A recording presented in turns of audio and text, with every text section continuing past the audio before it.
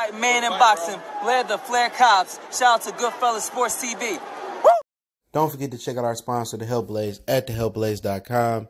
100% all natural products from lotions, soaps, foot soaks, bath bombs, and much, much more. Use the promo code Goodfella1Boxing. Tell them your boy CJ Goodfella sent you. Get 18% off. We out. All right, man. Bob Arum said that Miguel Berchelt wants Shakur Stevenson, but let's start off with him saying that Miguel Berchelt is on a fight-by-fight deal with Top Rank. Check out our Boxing News playlist. Hit that subscribe button, bell icon button, share the video. And I'm not surprised. I knew he was with Safner. Jaime was with Zafner. And Zafner got a nice little talent. And basically, you know, they like a little imprint promotional company. And they got to work with bigger promotional companies to make their fighters international stars. Zafner got Navarrete as well, too. So Zafner got some talent across the land. I think they might have a few more fighters out there. I could be mad. I could be wrong.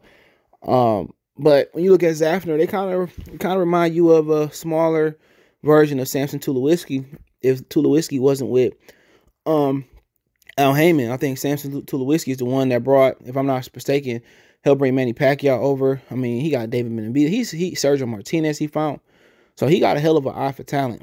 Okay, and you know, some people want to wonder if, you know, with him being on the fight-by-fight deal with Bob Arum, try to screw him versus Oscar Valdez. And my thing is, you know, I don't think so.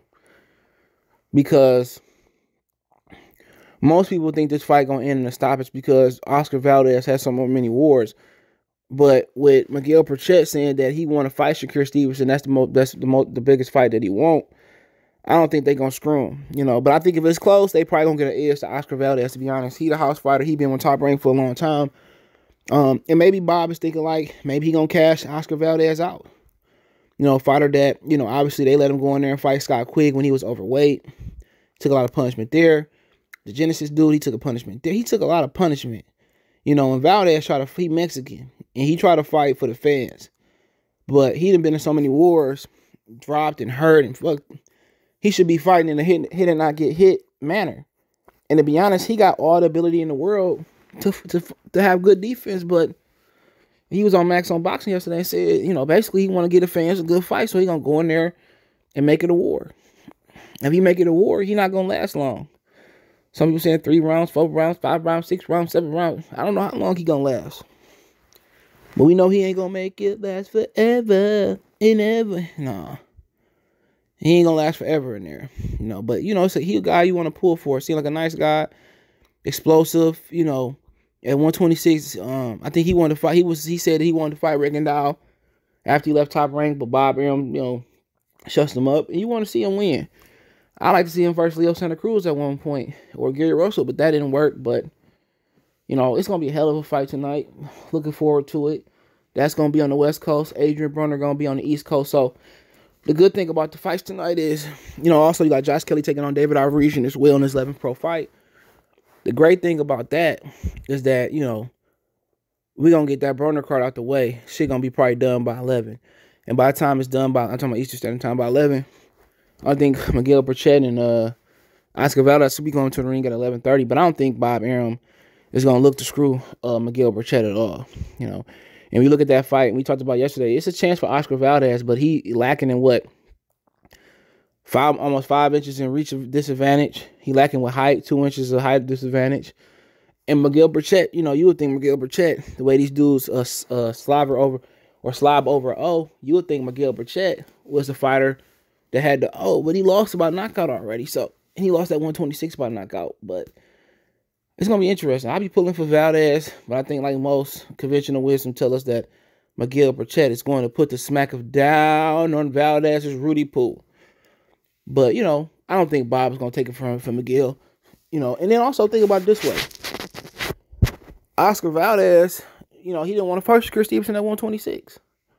People forget he vacated his belt at 126. And somebody also mentioned that when they December day for Valdez and the Miguel Berchelt, you know, when Berchelt, you know, got COVID or whatever happened with him or injury, they said that Oscar Valdez ducked Shakur Stevenson for the immediate to fill in that date. And the thing about that was Oscar Valdez wasn't going to give up a title shot. You know, think about it. If I give up a title shot to fight Shakur, why didn't I just keep my 126-pound belt and fight Shakur at 26? It made no sense.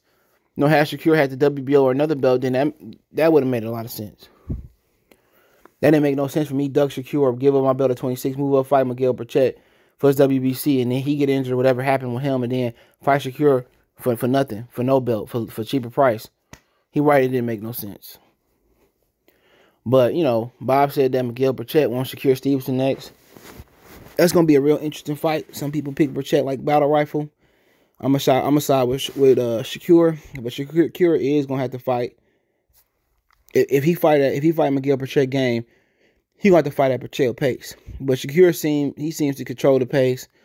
And, you know, Miguel Berchelt, I believe when I see it because he didn't want to fight Jamil Herring at all. So why would you, if you don't want to fight Jamil Herring, then why would you want to fight Shakur Stevenson? You know, but that's a good fight. You know, Berchelt, good balance, good speed.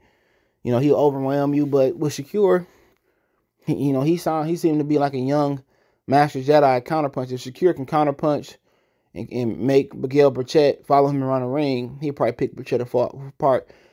But if he get into a power or slugfest with Berchelt, that's Berchelt game. But I think Shakur is bigger than Berchelt too, so he didn't field in the 130 pretty quick. You know, Shakur could have started off at 35. You know, with the rest of them like Teofimo Lopez, but that's gonna be a solid fight, and that's gonna be a great fight for free. But I just don't see why Berchelt want to make that fight. The Bobby lying. Why not fight Jamil Herring and unify with him for the WBO? And then you think about it, you know, is Shakur gonna wait for Frampton and Herring and fight the winner in, you know, July, and, you know, Berchelt take a voluntary fight and they're gonna come back in November, December and fight for a unification bout? You know, are they gonna buy the winner of Kenichi Ogawa and the dude that Jojo Diaz fought? I mean, this division ain't hard to unify. I don't know who in the end it is with Tank holding the WBA, but if Tank move up, they can get that belt.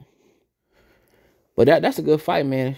That'll solidify Shakur. You know, some people saying Shakur not that good. You know, Devin Haney better, T.O. better. I remember Buddy McGurf said T.O. will knock Shakur out, and Shakur took offense to it and went off on him on Twitter and all that stuff. But this is solidified. Shakur, a Berchelt fight. But Berchelt gotta win tonight. You know, and that's a free ESPN fight. And, you know, I don't know, maybe Berchelt just didn't like the experience and the height and the length of Jamil, and he just see the lack of inexperience in Shakur. And I don't think Shakur got them longer arms neither. Shakur's arms might be like 68 inches too. So that's gonna be an interesting fight. And then I think in that fight, you might see Shakur get hit for real. You know, a lot of guys, you know, remember Broner, Broner had really not got hit for real till he fought Marcos Maidana. That's another thing that you mark off with a prospect or a young fighter, which he was a young champion already. Can they take it on the chops? That's like one of the overlooked, you know, attributes. Because some of these fighters then got hit on the chops and they ain't reacted well. Remember what was his name? Fernando Guerrero, whatever his name. He got hit on the chops. Good amateur. You know, Broner couldn't take Madonna punishment. That's like one of the big things when you're moving up to a weight class. Can you take the shot? And once Shakur get up to like 140, 135, we're going to see, you know, his durability there. But, you know, Bob make Miguel Berchelt and Shakur Stevenson, he ain't bullshitting around. That's a great fight. But what's stopping Berchelt from going somewhere else, though? But there ain't too many places to go. He go to the zone. You know, if he going to fight the Kenichi Ogawa and the Mamanovich winner, he go to Al Heyman, who he going to fight? You know, when they put him in a ring with Tank, I don't know. So I think he had the best place he can be. He can fight Shakur. And if he ever get the WBO, they can unify. That'd be a good fight. But, you know, I see it when I believe it. Because Berchelt, you know, I don't defeat, no Jamil Herring. No. I'm like, why? You know, now we start to see some of these divisions become unified a little bit, but that's a good fight. And if Shakur can take the punishment, or take the shot, or he can dominate Miguel Berchelt, that's going to be an interesting fight. But first of all, Berchelt got to win tonight. And what if Oscar Valdez win? You know, some miracle way most people think. You know, is Valdez going to duck Shakur twice? I don't know. I want to fight Miguel Berchelt. All right. So, hopefully in for a great fight tonight. Other than that, let me know what you guys think about, you know, Bob Arum saying that Berchelt is on a fight-by-fight deal. Don't forget we on Facebook, Instagram, Twitter. You can reach out reach out anytime if you have a business question, card response, video request. All my social media links description. Want to join our Facebook group? That link's there as well too. And let me know what you think about who you got Oscar Valdez, Berchelt tonight. What you think about Berchelt and Shakur Stevenson? Want to make a financial donation? Cash App CJ Good 313. That's in the description. PayPal link in the description as well. Appreciate the love and support. One time for the one time. We gone.